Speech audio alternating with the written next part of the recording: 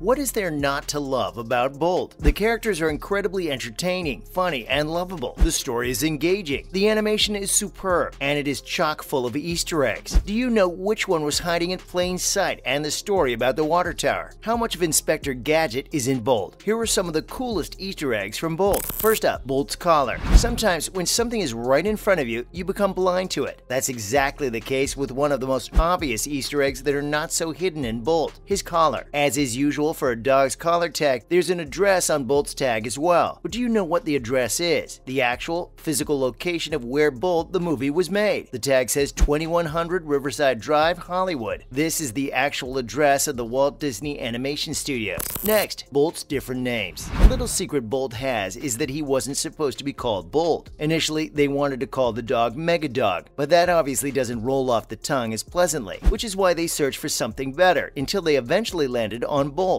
except in Russia. In Russia, his name is Volt. Apparently, Bolt is a bad word, which is a bit unfortunate, especially for a kids movie. Looking at Bolt now, it's really hard to imagine a world where his name would be anything but Bolt, unless you're in Russia, of course. And now Silver Lake Animal Rescue. The animal rescue where Penny adopts Bolt when he's a puppy is called Silver Lake Animal Rescue. This is a reference to a neighborhood just 15 minutes away from the Walt Disney Animated Studios. In 1930, Walt Disney had his first giant studio built in this very neighborhood. Next up, we have the Disney Water Tower. The water tower that is visible in the background of some of the shots is the famous Disney Water Tower. It's called an Earful Tower, and the one that is depicted in Bolt was bought from the money they'd made with Snow White and the Seven Dwarfs. If you want to fill it all the way up with water, you need 150,000 gallons of it. How do we know the water tower we see in Bolt is the same one as the one at Disney Studios? Because it has the same special 6-leg design, instead of the standard 4-leg design water towers usually have. These towers were originally made to hold water in case of fires, but the one we see at Disney Studios is no longer a functioning water tower. Maybe that scene in Bolt was more realistic than we thought after all. But with sprinkler systems all over and Disney's very own fire department, it's very unlikely a scene like in Bolt will ever actually take place. Following, spot the bus. In the scene on the bridge, there's a quick little Easter egg, but it's over in a blink of an eye. And if you haven't seen the movie, it's easy to miss. It's neatly folded away in the torrent of traffic that passes underneath the bridge. On a bus that passes, you can see the same number as the bus had in the movie Speed. The bus in Speed has the number 2525, which is the number you can see flash by if you look really closely. But don't blink because you'll miss it. If you haven't seen the movie and you can handle some agonizing suspense, we highly recommend it. Hold up, where do you think you're going? This is Bolt we're talking about, possibly the most loyal, brave, and awesome dog to have ever lived in animation land. Do you know how they use reverse psychology to let you know Bolt and friends had reached Disney? And what proof is there that Inspector Gadget's Dr. Claw and Bolt's villain are one and the same? Stick around until the end of the video and you'll find out. Let's start with reverse psychology. When they arrived at the city where Disneyland is located, listen closely to what Rhino has to say. The most terrifying place on Earth. Normally, people say almost the exact opposite when they're talking about Disneyland. Normally, people say it's the happiest place on Earth, which is why you somehow instinctively know what Rhino is talking about anyway. Cool, huh? Or maybe there's a little bit of truth in what he says when you've been standing in line for 4 hours for a ride that will be over in 2 minutes. Next, flipping channels. When Rhino is flipping through the channels in a big camper, there's a few secrets to make out for the careful observer. At some point, he stops at The Price is Right. Then we hear a snippet of Gilligan's Island. Another one is a game show that was called Press Your Luck, where contestants had to press a button while hoping not to activate a whammy, which would mean they'd lost all the money they'd made so far in the program. That's why people would scream, "No whammy, no whammy." And even for the not-so-observant watcher, surely you heard Mr. T from the A-Team float by in there. And now, Dr. Calico. His name is a cat breed. He has a lot of similarities with another villain that is closely associated with cats, Dr. Claw from Inspector Gadget. But it's possible that Inspector Gadget infiltrated a lot deeper into Bolt than is visible on the surface. It's very possible that this fake show, Bolt, is actually a spin-off of the old TV show Inspector Gadget. Let's look at the evidence. In Bolt, Penny has a dog, Bolt. In Inspector Gadget, his niece has a dog as well. What is her name, you ask? Penny. And what about that scooter, Bolt, Penny rides around on? Not to mention all her other random gadgets. But we know that Dr. Calico isn't the main bad guy. That's the guy we never get to see a face of, but we do see the back of his head. Did you see the cat tattoo as well? In the end, Dr. Calico is nothing but a hired hand, obeying orders. Next up, more Inspector Gadget proof. Just like in Inspector Gadget, we don't really get to see anything from the true villain behind all Bolt's troubles. All we see is the back of his head, with the suspicious cat tattoo and his hand. But the guy who's giving the orders in Bolt clearly has an intact hand, so he can't actually be Dr. Claw from Inspector Gadget, can he? Because Dr. Claw absolutely does not have a normal hand. So is this where the theory breaks down? No, because if you remember watching the live-action Inspector Gadget movie, they explain how technology has changed dramatically. So for all we know, Dr. Claw has managed to invent something that looks like a real hand by now. Following, but Penny and Penny don't look alike. Just because they don't look alike doesn't mean that they're not the same person. In Bolt, they clearly show us that they know very well how to carry out plastic surgery to change Penny's appearance. Perhaps the change we see her go through wasn't the first time she changed her appearance, because in all other regards, they're pretty darn the same. It's said that Penny was only named after the Penny in Inspector Gadget, but we're convinced there's more to it. When you do look closely at Bolt's Penny's appearance, she does really look like another character you might recognize, Kim Possible. They have the same auburn hair, and they're both trying to save the world from evil doctors who are bent on world domination. Maybe they're related. And lastly, Joe Mateo. If you listen closely to what the lady at the security gate is saying, you'll hear that she's looking for someone named Joe Mateo. Joseph Joe Mateo is one of the story artists that helped bring the movie Bolt to life. So he's one of the people who realize that it's much more important to focus on the story, which is why when you look at the background of Bolt, it's not necessarily high definition. In fact, they consciously went the other way. For instance, some backgrounds in Bolt were made from some basic paintings, which they made 3D with the help of some computer magic. Very wise decision of the artist. This decision was partly made because they were on a tight deadline for Bolt. Instead of the usual 4 years for a project like this, they only had 18 months to make Bolt. They pulled it off, but such tactics are definitely not recommended. And that was it for some of the coolest Easter eggs that were hidden in Bolt. Which one of these is your favorite, or did we miss yours? If so, please share your favorite Bolt Easter egg in the comments. And thanks for watching.